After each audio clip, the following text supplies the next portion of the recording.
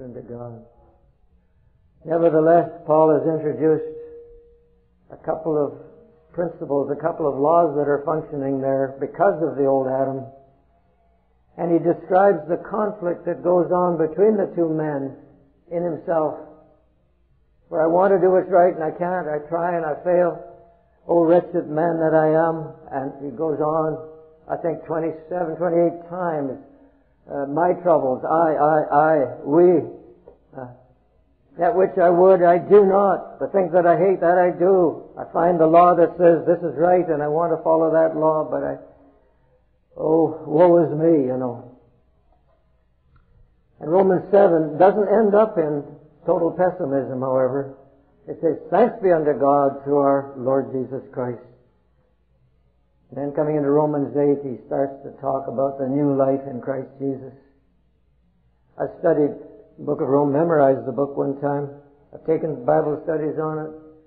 And invariably I'd come up to Romans 8 and something would happen. Either I had to go somewhere or something would come to pass that I couldn't seem to get very far in Romans 8. I think maybe that was in God's intention. But in the last year or two I found myself ministering from Romans 8 a lot. Because I believe that God seemed to speak to me a year or two ago. I have brought my people faithfully through Romans 1, 2, 3, 4, 5, 6, and 7, and they're still struggling in Romans 7. But will I not bring them into the fullness of liberty in Romans 8? I like to recognize God's sovereignty in all the beautiful works of His hands, without getting controversial about it or without getting doctrinal about it, because I cannot reconcile in my thinking the beautiful doctrines of election and predestination with the doctrines of man's responsibility. I can't reconcile it in my thinking. That used to bother me, and I tried to reconcile it, and I gave up. I decided I can't reconcile it, but I know they're both right. And a month ago, a scientist visited us, a Christian friend of ours from New Mexico, and somehow he just felt to mention this, and he talked about how coming into the 20th century, there was a tremendous advance in science. He says until then, the laws of Newton, he named another scientist, laws of gravity, and this other scientist seemed to have things pretty well put together for the scientific world. But coming into the 20th century, there was this explosion of knowledge that left science, what they knew in the past was only partially true. And anyway, he mentioned this, that science had, he said, been able to analyze the electrons of the atom and determine it as a particle that you could search out, you could say where it was, you could describe it and all that. And that became more or less established in the scientific world till another scientist came along and proved that the electron was a wave, something in motion. But you couldn't discover that if you're discovering and analyzing the particle. And when he discovered this electron, I might have the wrong words for some of these things, he discovered as a wave, he couldn't relate it at all to the fact that it was a particle. Each one in their own category could be analyzed, but there was no way of crossing over from the one to the other. Well, I just thought that's a tremendous illustration of the wisdom of God, because God does tell us, Paul the Apostle tells us, that the invisible things of God from the creation of the world are clearly seen, being understood by the things that are made. So even in the things that are made, God has revealed His own wisdom and knowledge. So much so that He says all mankind is without excuse. And we do not believe that God created all things out of nothing. Because the Bible says we understand by faith that the things that are seen were made out of things that are not seen. So somehow God in His wisdom There were things in his own heart that he had in mind, things that existed in God from which he brought forth all things. He didn't make them out of nothing. Therefore, Paul says, those invisible things in God from the beginning of the world are clearly seen, being understood by the things he has made.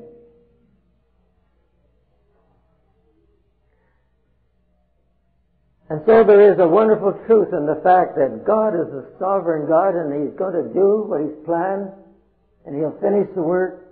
No man or devil is going to prevent it. It's also true that God wants to use man to work in cooperation with Him, and He wants the people who learn obedience unto Him. And when He works in that area, when the time comes for God to do this thing that He sovereignly planned, when the time comes, He requires responsibility from His creature to obey and to walk in obedience.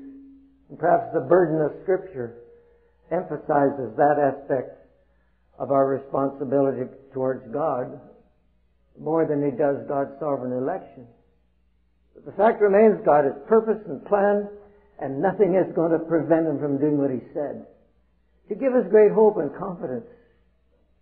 And yet, there's enough said and plenty said to warn us that if we do not move responsibly before God when He begins to work and when He calls upon us for obedience, that we can fail to enter into what God has determined.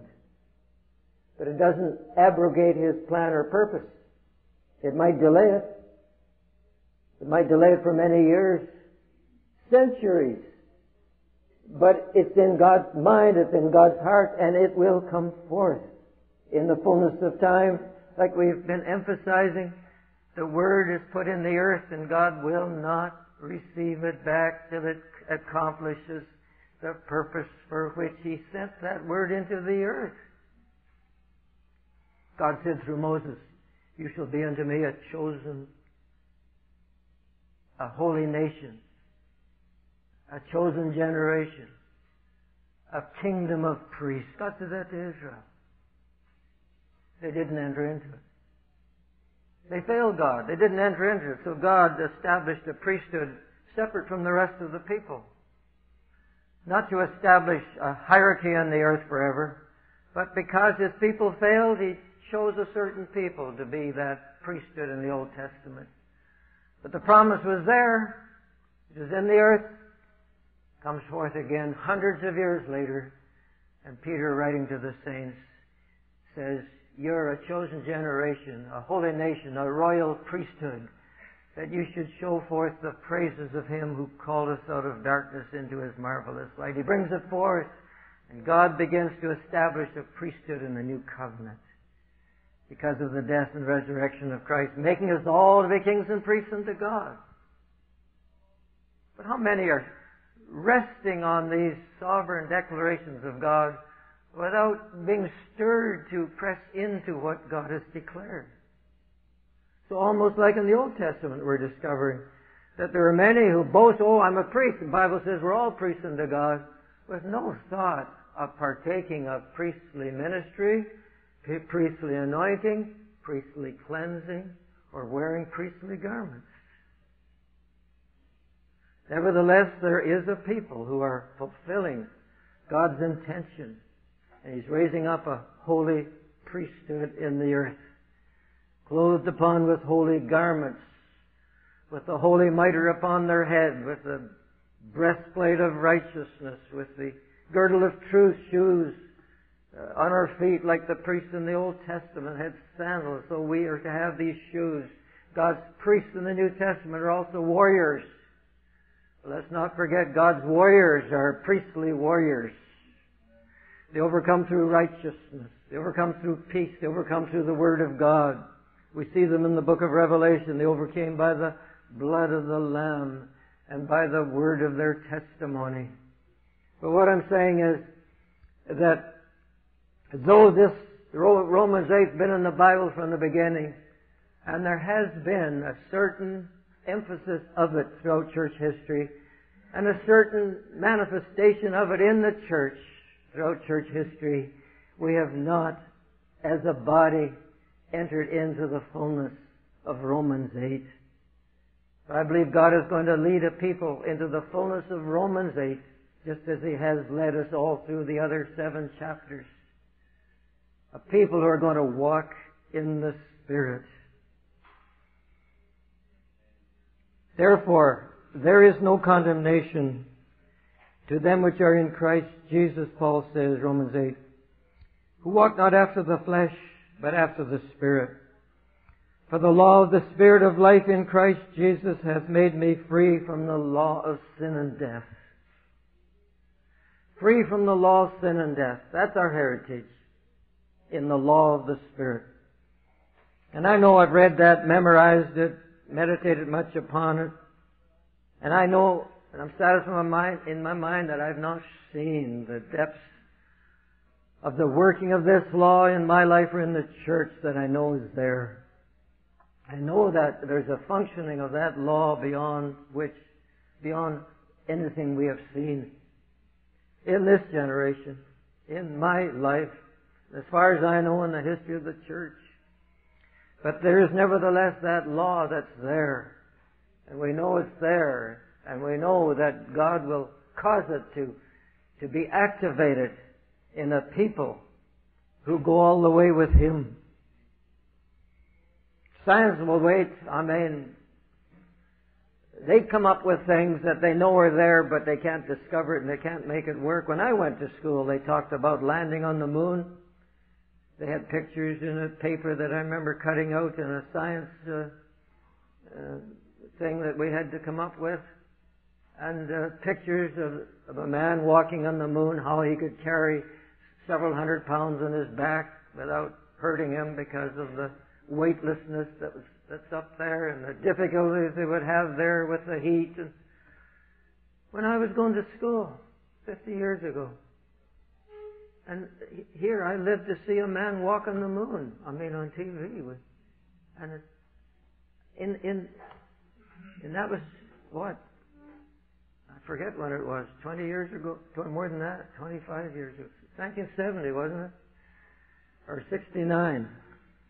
And here in the space of 30, 40 years, what seemed far out, and I remember one of our teachers saying, how far out it was, but just talking about the possibility if man had the power to get out of this area of gravity we're in, it'd be possible for him to go to the moon, but they had no thought of how they'd bring him back.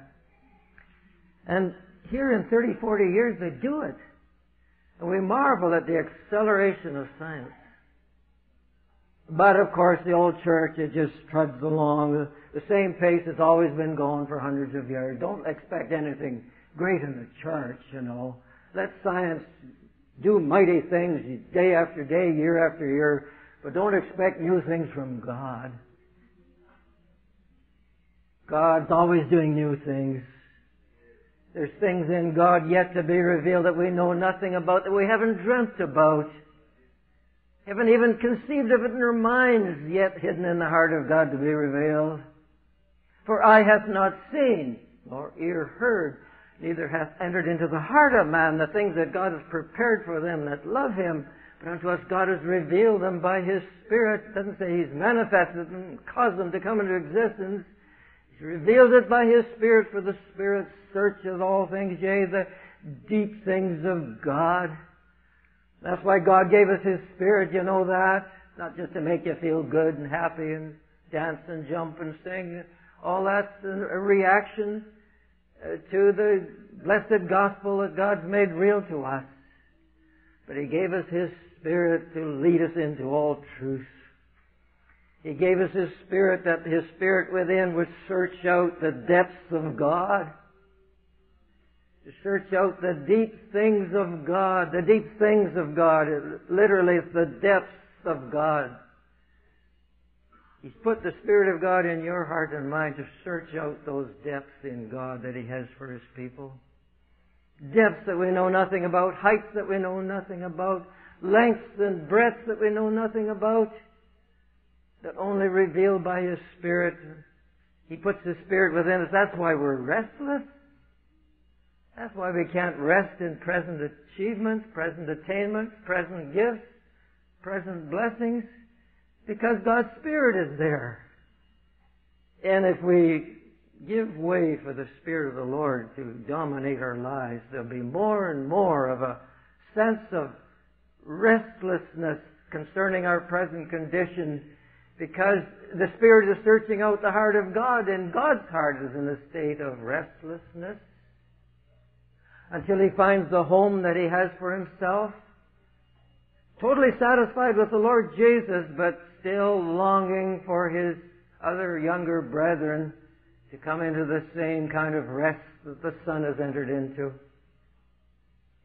God found total rest in His Son, but there's other sons that He hasn't found rest in yet. Therefore He says, for Zion's sake I will not hold my peace, and for Jerusalem's sake I will not rest. Isaiah said that, and I read that one time. I know Isaiah said it, but he was writing only as the Spirit of God was moving through him. The Spirit of God saying, for Zion's sake I will not hold my peace, for Jerusalem's sake I will not rest, until the righteousness thereof goes forth as brightness, and the salvation thereof is a lamp that burneth. God says, I won't rest until the righteousness of my Son goes forth in my people as brightness. The salvation thereof is a burning lamp. The gospel is more than a word. It is a word. It's a word from the heart of God. But it's a fire. It's a burning light, which we are supposed to be. Ye are a light. The light of the world. You say, Jesus is the light of the world. He says, well, as long as I'm with you, I'm the light of the world. He says He's made us to be lights in this world of darkness. When we sense how dark we are in this dark world, God help us to come to that restlessness that God has in His own heart. He can't rest till this righteousness shines forth in His people. So therefore I have hope that even if I'm, seemingly dead and insensitive to what's going on, I sense that God says I'm in a state of unrest, and I'll remain this way until my people begin to shine forth with the light and the glory of my presence. And to help them out in the task, God needs help? Well, God needs help in the sense He needs fellowship. And that's why He doesn't send angels to minister. He does send them as ministering servants to work along with His people. But He sends you and I to do the ministering, to do the preaching, to do the evangelizing, to show mercy, to show compassion. Because God's intention was to have this light all over the earth. Not just a few disciples who would go forth and evangelize, but wherever they went to light this fire, and go on their way that the fire might continue to burn. Too often it's extinguished. Too often it goes out. Too often it doesn't shine forth with that brilliance that God intended, and so God will not rest until it goes forth as a brilliant light. To help Him in the task, I was going to say, He sets up watchmen on the walls of Jerusalem. I know Ezekiel talks about watchmen who are designated by God to go and warn the sinner of the error of his way. But in Isaiah talks of a different type of watchman, because watchmen have different tasks. And the watchmen that Isaiah talks about are those that God says, I have set on thy walls, O Jerusalem, watchmen who shall not hold their peace day or night. Ye that make mention of the Lord, keep not silence, and give God no rest, till He establish, until He make Jerusalem a praise in the earth. God makes us watchmen who will cry unto God, God, I'm not going to let you have any rest till you do what you said. Till you establish, till you make Jerusalem a praise in the earth. So God declares it Himself. That's the burden of His heart. He says, I'm getting people who are going to share my burden. And actually, if we only recognize it, The true prophet is really that one whom God has chosen and gifted and disciplined and tried and tested to work in harmony with God and to share God's secrets as well as the burden of his heart. It's wonderful when the prophet comes out and bears one of God's secrets. We think, what a marvelous prophet. But the true prophet will not be satisfied with that. Nor will God be satisfied till he draws him unto his heart where he shares the very feeling and burden of God's own heart. That's why so often we read in the Scriptures about the burden of the Lord. The burden of the Lord that this prophet had upon him. The burden of the Lord. The burden? Because the message God lays upon his prophets becomes a burden that they have to carry. And people like to hear the prophetic word, but they don't want to listen to it. Jeremiah went forth with this prophetic word. God said to Jeremiah finally, or was it Ezekiel? Perhaps it was Ezekiel. He says, you're like one who can sing well. And you can play an instrument, you sing well. My people like to listen to it because who doesn't enjoy singing? But he says, you're like that to my people. They like listening to the prophecy, but they hear my words and do it not. And so God raised up prophets who not only have a message, who have the burden of the Lord upon their heart, and to know that the burden of the Lord is for his people. To raise up on the earth a true testimony, a true witness in the earth. People who are going to walk in the glory and the light of the Holy Spirit. It's not just comes to you to cause you to talk in tongues or to interpret or to give a word of wisdom or a word of knowledge or to prophesy. And he does all that. And God's intention being that that ministration of truth would penetrate the hearts of his people, imparting to them the Spirit, that Spirit in them would begin to search out the heart of God. The Spirit searches all things, yea, the deep things of God. It's his intention to search out God. That's why he gave us his Spirit. We might come to know him in a far greater reality than we have ever known. So they came to Jeremiah and said, "Oh, you're a prophet. What's the burden of the Lord?" Jeremiah turned and says, "You're the burden, and God's tired of carrying you. I don't have a word for you." It came to that. I don't have a word for you. You've disobeyed the Lord.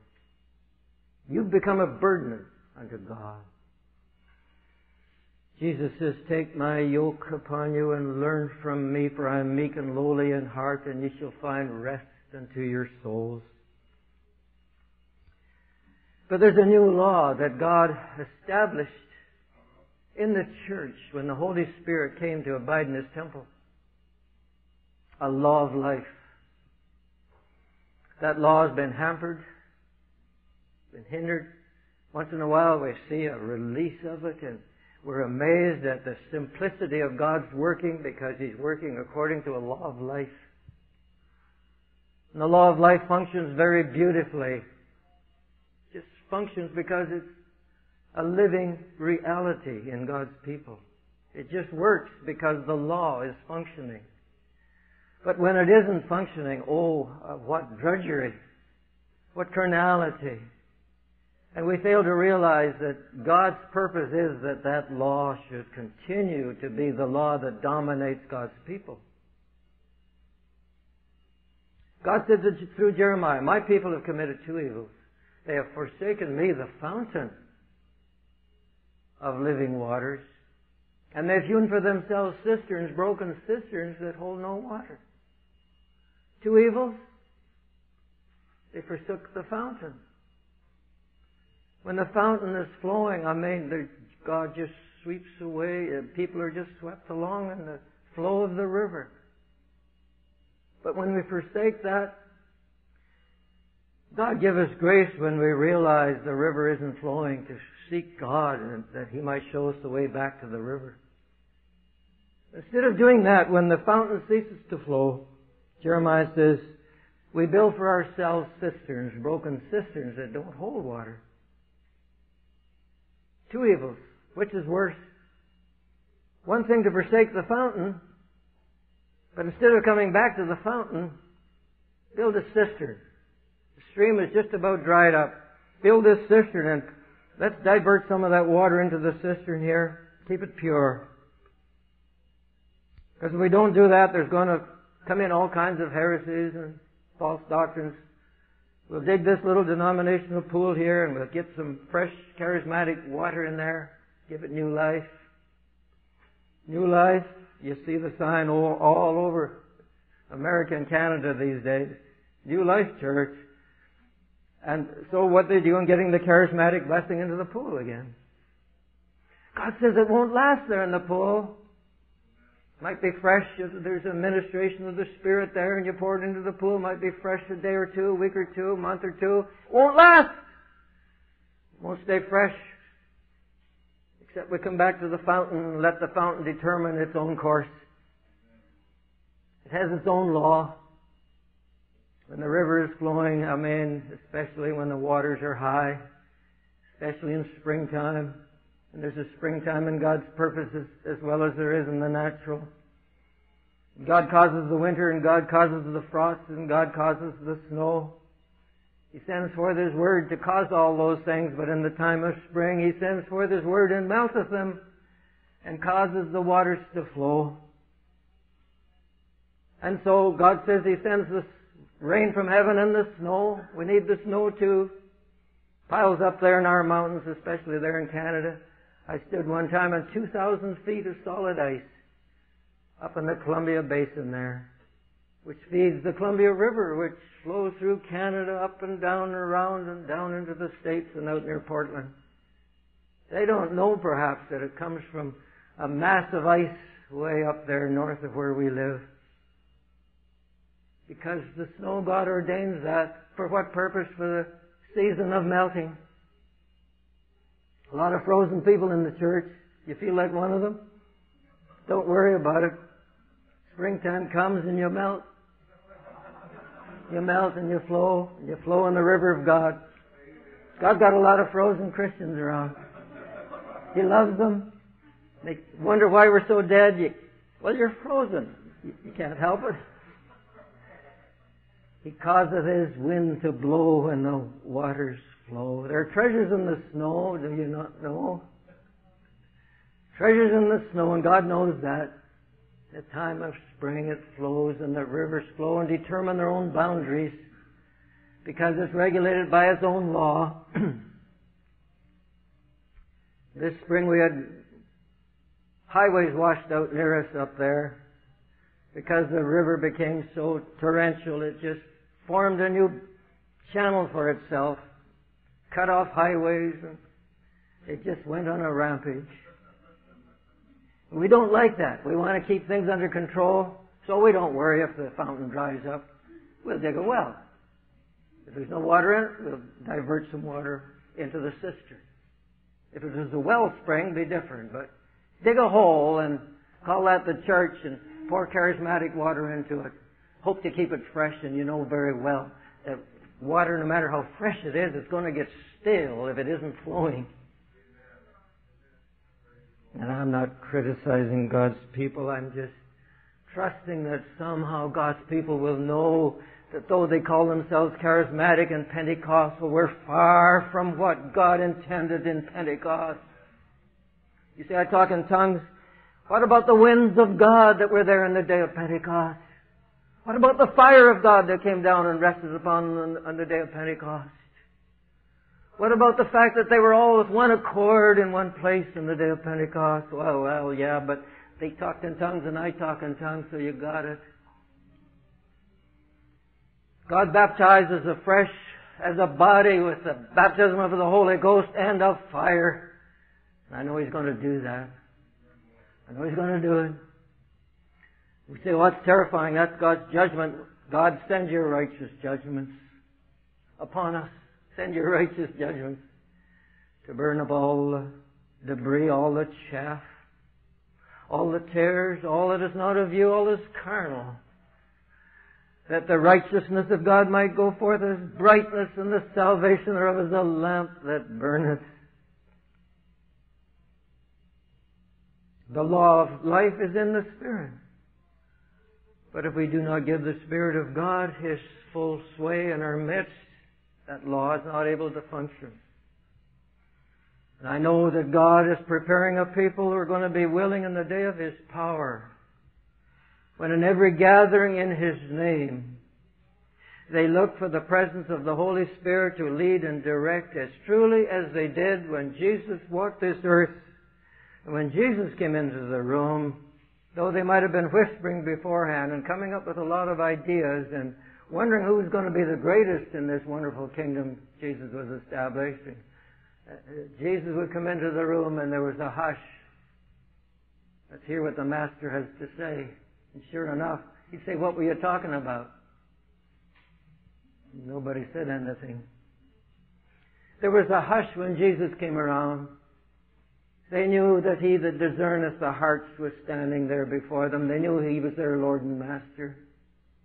And Jesus never intended when He went away that our assemblies would be so free that we could just do anything we wanted in His name and get away with it. He desired that every gathering in His name should be unto Him, that we would seek earnestly for the Lord Jesus to speak in our midst as truly as they did when Jesus walked through the door and sat down. That when Jesus went away, He promised that it would be better for Him to go away.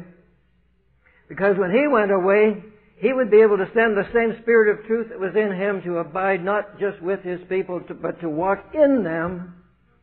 Not just the disciples in Jerusalem, but when the gospel spread throughout the earth, that same Spirit would dwell in every believer throughout the earth, so that there would be a temple over all the earth, and that His temple would be filled with His glory. We thank the Lord for every mighty visitation of the presence of God. But I'm encouraged to know and to believe that God keeps the best till the last, that the latter glory of this house is going to be greater than the former. And the former started out in great glory. We look back to Pentecost as something we all missed and wishing we had been there. I don't any longer. Because I know God has something for the latter-day church that's far more glorious than He had for the early-day church. For the simple reason it's harvest time. And I know that harvest time is more glorious than the time of the sowing of the seed. Each one important, very important. But the purpose of the sowing of the seed is that there might be a harvest time. And the harvest is the thing that God's waiting for. Therefore, it ought to be that which we are cherishing and longing for. The harvest of the fruit of the Spirit in our lives and in the corporate body of Christ. God's waiting for that. Be ye also patient, says James. If God's waiting for it, you be patient too. For the coming of the Lord draweth nigh. Be patient, therefore. And let God work patience in your heart and lives. You say, no time for patience, time for action. I know that's what the church says. God says, you and I be patient, that we move under the cloud according to His timing. Because it's just as important to walk in the timing of God as it is to do the will of God. Timing is very important. Especially when we come into this matter of walking and moving in the Spirit. Timing is very important. So those who walk in obedience to the Father, they're going to be up and about their Father's business, true enough, but they're going to know God's timing. And it'll be very important to them. And when others come suggesting a wonderful way to reach the crowds, go on down to the feast, that's where the crowds are. You should be there, you're a miracle worker. Jesus said, you go down to the feast, my time hasn't come yet. A day or two later, His time came and He went down. His mother said at the wedding in Cana of Galilee, knowing that He was about to go forth in this tremendous ministry, no doubt, they have no wine. He says, woman, what have I to do with you? My time has not yet come. Jesus' mother said to the rest, whatever He says, you do it. I don't know, it was a minute later, 10 minutes later, He says, fill the water pots with wine. Why didn't He do it when His mother suggested it? Because he was moving according to a divine law. A divine law, and he must not deviate from that. I remember when they sent this man to the moon on their return trip, they said any second now they'll press the button to get them in the right orbit to bring them back to Earth, or they'll go off in orbit about the sun. How critical science has become in modern times. Everything has to be exact. But with God, any time is good enough. If you feel like doing something for God, do it. God brings His people to a place who are under such discipline of the Spirit and so filled with the Spirit that they'll know how to move in the Spirit. And then we can see a work of God performed in the hearts of men and in the earth and in nations so quickly you couldn't imagine how quickly it could happen. When God has everything coordinated in the body of Christ, that they'll move as one man, with one mind. Doesn't Paul speak about the body of Christ growing up into the measure of the stature of the fullness of Christ, unto a perfect man, not unto a perfect man, but unto a perfect man, unto the measure of the stature of the fullness of Christ. Too high a vision, you say? I know. We can never attain to it. I know. I'm not talking about what you and I are going to do about it. I'm talking about the Creator of this new creation, the church, which is the fullness of Him that filleth everything. The church of the living God. The fullness, the completeness of the Christ who's enthroned in glory. The fullness of Him, the very completeness of Him. Nothing lacking in the church that was in Jesus. No virtue, no attribute, no fruit, no characteristic that pertains to Jesus that's lacking in His body because we grow up into Him. Because we grow up into Him, we partake of His very life. He's put that life within us. It's a law within us. It's a law of the Spirit. Our cry is, "Oh Lord, how long before somehow you will activate this law and cause it to work?"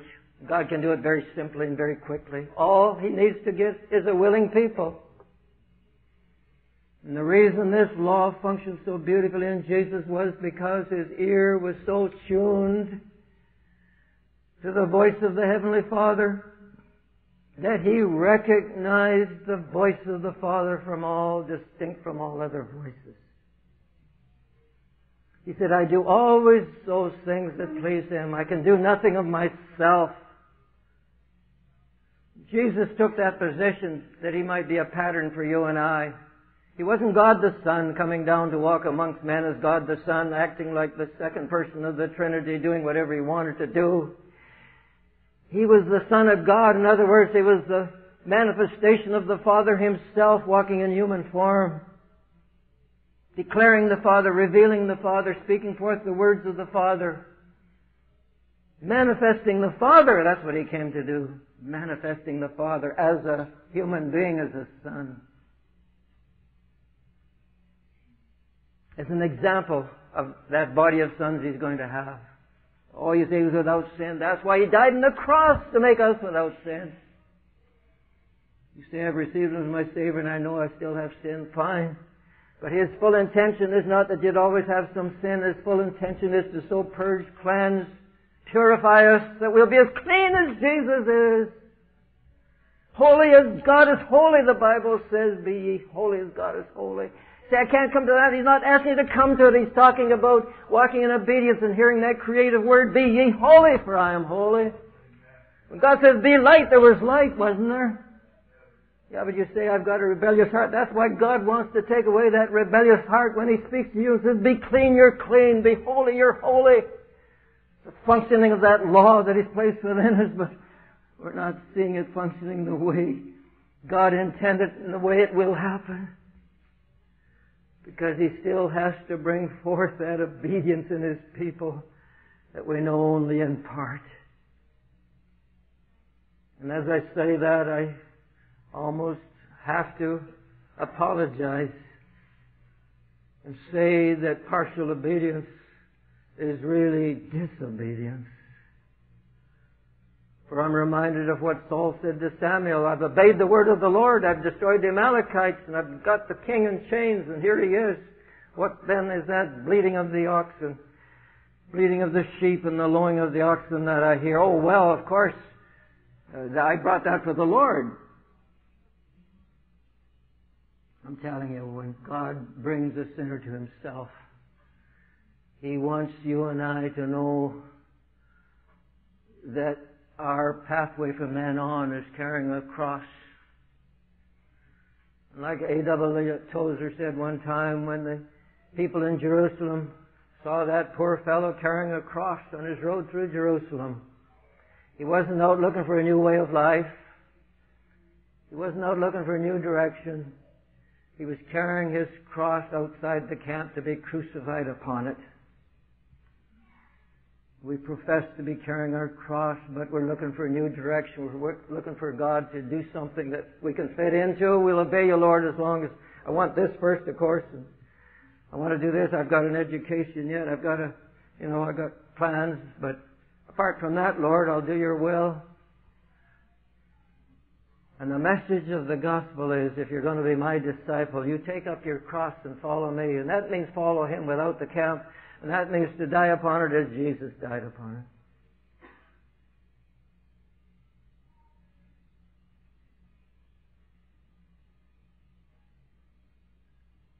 I can't say I've known that in fullness.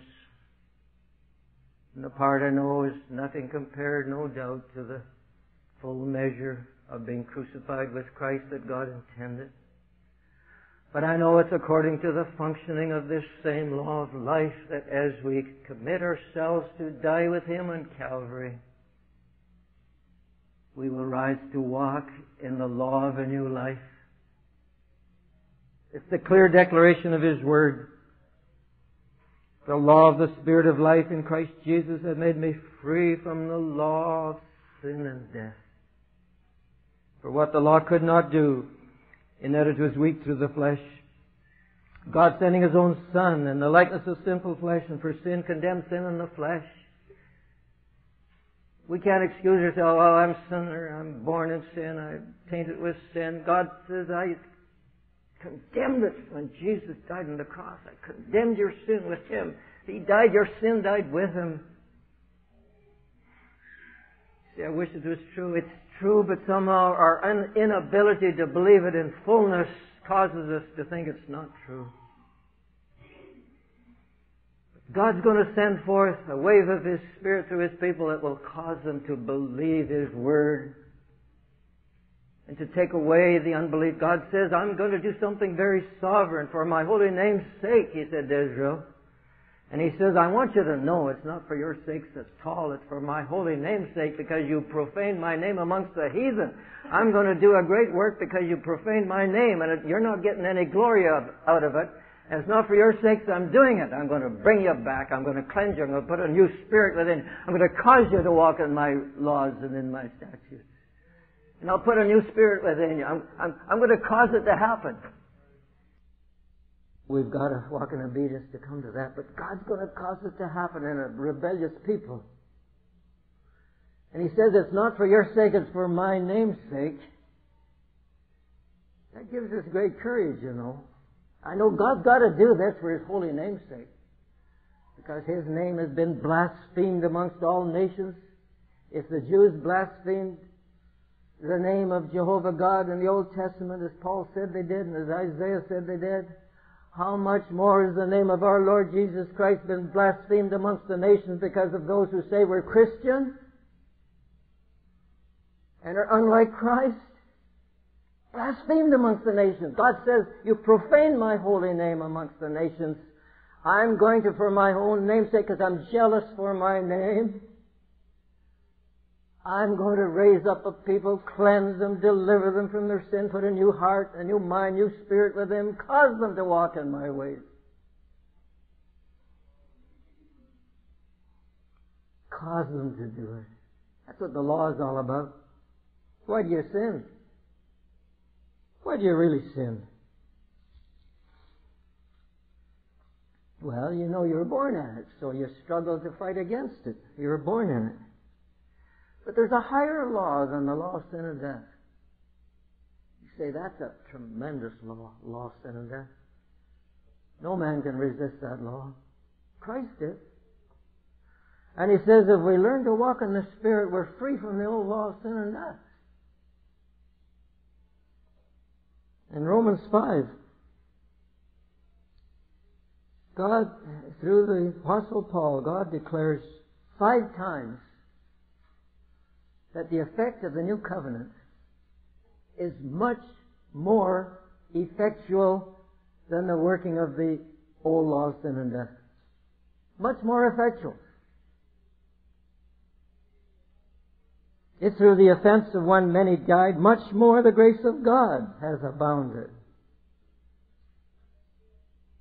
One that sinned brought death, so one that lived righteously poured out the free gift unto many. Verse 16. Verse 17. By the one man's offense, death reigned. Death reigned. Death was king. Death was Lord. You say, it's still true. Well, that's a sign of our unbelief, you see. It's still true. I'm going to die someday. But God's put within us a law of life. That though this mortality crumbles, we live on. There's a law of life. And someday, at the last trump, at the resurrection, even our bodies will be changed. In the meantime, He's given us new life in the Spirit, saving our souls, and quickening our mortal bodies by His Spirit, but not yet giving us that immortality. That's on God's agenda. But He leaves us in our mortality while He deals with our spirit and soul, whereby He can humble us, keep us weak, keep us dependent upon Him. If I was to enter tonight into immortality, nobody could hurt me. Suffering would all have ceased. You say that would be good, wouldn't it? Not if the work of test and trial has not fulfilled its purpose in my life. This is the time in our mortality where God is able to refine us because of our mortality, always bearing about in our body, Paul said, the dying of the Lord Jesus, that His life also might be manifest in our mortal flesh. This is the time of suffering. When I enter immortality, I was reading this little article, I used to carry it with me. This man says, don't desire to go to heaven too soon, or don't desire to enter into immortality too quickly. This is your time to suffer with Him. Once you cross over and enter into immortality, the time of suffering is over, and therefore the time of the work of suffering in you and I is finished. Let God finish that work of test and trial in us now while we dwell in mortal flesh. Words along that line. Isn't that true? God wants to finish the work of test and trial in us, so He leaves us walking in the weakness of mortality that will always be dependent upon Him. For the very air we breathe, the very food we eat, the very life we live, we're totally dependent upon Him. It doesn't deny that God has started a new law, caused it to function within His church. But notice this, through one man's offense, death reigned. Death set up a kingdom to one man. Much more they which receive abundance of grace and of the gift of righteousness shall reign in life by one, Jesus Christ. If one man's sin started the beginning of the kingdom of sin and death that has held a stranglehold over all humanity for these 6,000 years,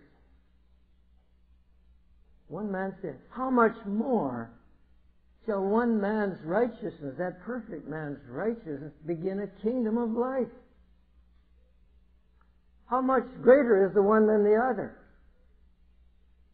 I mean, we can't escape the logic of this, and the only reason we doubt it is because we don't see it. God, bring us to a place of such faith in God that we believe where we cannot see. With that kind of faith, faith has real substance, even though we don't see it. God said to Abram one day, henceforth your name shall no longer be Abram, but Abraham, for I have made thee a father of many nations. Abram went out and bore the reproach of it all his life. He was an old man, and he had no children. And, hi, Abram. Pardon me. God changed my name last night. No longer Abram, it's Abraham, father of many nations. Oh, a big joke. Big joke. He had to bear the reproach of the name. God's called a name upon us. Calls us Christian. Christ's ones, anointed ones. We bear the reproach of it because we know we're so far like Him, but God hasten the day when it'll be something that the nations will recognize. These are Christ's ones. These are men to be feared because they trust in the living God. God's yet going to do that. In the meantime, yeah, we're Christians, but are you like Jesus? Well, not really, but yeah, big joke. Is he any different than our Muhammad or, some of these men who created great religions? That's the stigma that is applied to the Christian church, and for good reason. God's not concerned too much because He's just awaiting that time, and He'll send forth His Word and cause His Word to infiltrate His people, bringing faith and substance and bringing faith into hope and hope into love, and the people of the nations are going to see the love of Christ revealed in mortal people in the earth as truly as it was revealed in our Lord Jesus, so that they too will lay down their lives for those in need, if need be, because they're Christian, called to be disciples of Him, called to take up their cross and follow Him. Paul says, where sin abounded, grace did much more abound, that where sin hath reigned unto death, even so might grace reign through righteousness unto eternal life. Sin reigns unto death. We see it, we still believe it. It's reigning unto death. It's evident. God says, where sin abounded, grace does much more abound.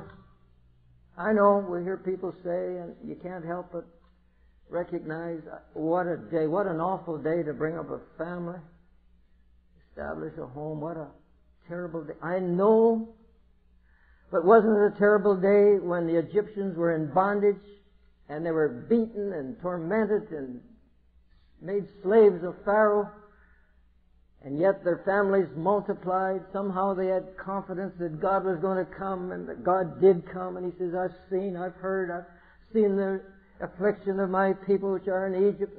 I've heard their groanings, and I've come down to deliver them. The same God sees the groaning of His people, and let us groan in the Spirit. Paul says, we groan too, creation's growing. We groan as we wait for the adoption, even the redemption of the body. It's a suffering world we're in, but our suffering is different. We groan for the manifestation of the Spirit of God coming forth, taking control in the midst of His temple, as watchmen on the wall, crying out day and night, giving God no rest till He establish, until He make Jerusalem a praise in the earth.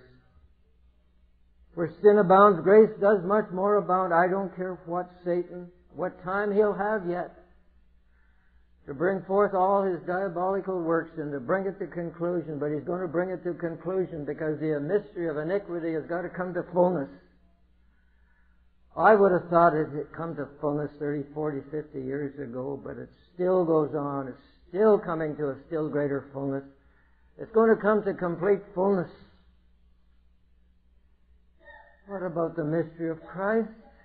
I mean, how can we be so ignorant to give all the glory to Adam and to the law of sin and death and to the laws of Satan and and fail to realize that our King rose from the dead, and He's King of all kings and Lord of all lords, and God's given the world over to sinful man and the devil and going to take us off to heaven. He's going to make us a conquering people right here in the earth. If we follow the Lamb whithersoever He goeth, a breeding Lamb. And we'll overcome by the blood of the Lamb and by the word of our testimony, if we love not our lives even unto the death. That's the kind of a witness God's going to have on the earth. He's going to have a true witness of Jesus in the earth before the Holy Spirit takes us on to be with Him. The Holy Spirit came to make in the earth a true witness of the Lord Jesus during the absence of Jesus. We haven't seen the fullness of that witness yet, but we're going to see it. We saw a great foretaste of it in the early church. We're going to see the fullness of the witness, the testimony of Jesus in the congregation of the saints. As they gather in His name, they'll be the body of Christ as truly as a man stood there in a body, a pure body, a holy body, prepared by the Holy Ghost and born of the Virgin Mary, and preached the gospel. We're going to see this man, this corporate man, coming into that same unity that was between the Father and the Son, prevailing in His many brethren, not by the work of man, not by conclaves and conferences and conventions and seminars, but by the working of His Holy Spirit in His people. Not only because of the preaching of the Word, but because of the working of that Word in their hearts and lives. And I know that this Word is going to work in the hearts of God's people. Any word that comes forth and the anointing will continue to work in the hearts of God's people to bring into being that which God intended when He sent the Word forth. And if sin has reigned unto death, be assured, grace is going to reign through righteousness unto eternal life. Oh, how we honor the kingdom of death. Grace is going to superimpose itself on the kingdom of sin and death through His people who are walking in realms of life by Christ Jesus. It's a greater law. The law of life working on God's people is greater than the law of sin and death. Otherwise, are you saying that when Adam and Eve partook of the fruit and disobeyed God, that there's more power in that than there was in the last Adam when he hung on the cross and cried, Father, it is finished? Which is more powerful? Which is more powerful, the disobedience of Adam or the obedience of one? Obedience of Christ. Oh, we ought to be ashamed at the way we doubt God's holy word because we don't see it working. Let's continue to bear the name Christian until God comes forth and says, these are my anointed ones. These are my people. These are my people moving in the same spirit in which I moved when I walked this earth.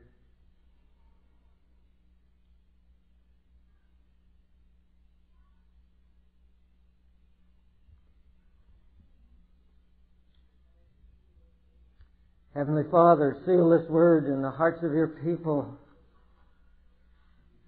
Spoken perhaps, Lord, feebly, but, oh God, I know you've spoken, and let it be a word that will linger long in the lives of your people and work in them that believe. That there might be a performance of that which you have declared. Let us say with the precious Virgin Mary, be it unto me according to thy word. Let us say it, Lord, unto you. Do in us that which you have said, according to your word. Though it be a reproach unto us, and though it means that our soul also might be pierced through with many sorrows because of the reproach. Cause, Lord, that your word will begin to take root and bear fruit in the lives of your people. In a new dimension that we've never known in this time of harvest, let not the harvest fail, Lord, but let there be the early and the latter rain to bring it to fruition. That you might come into your garden rejoicing over the fruit that you are discovering.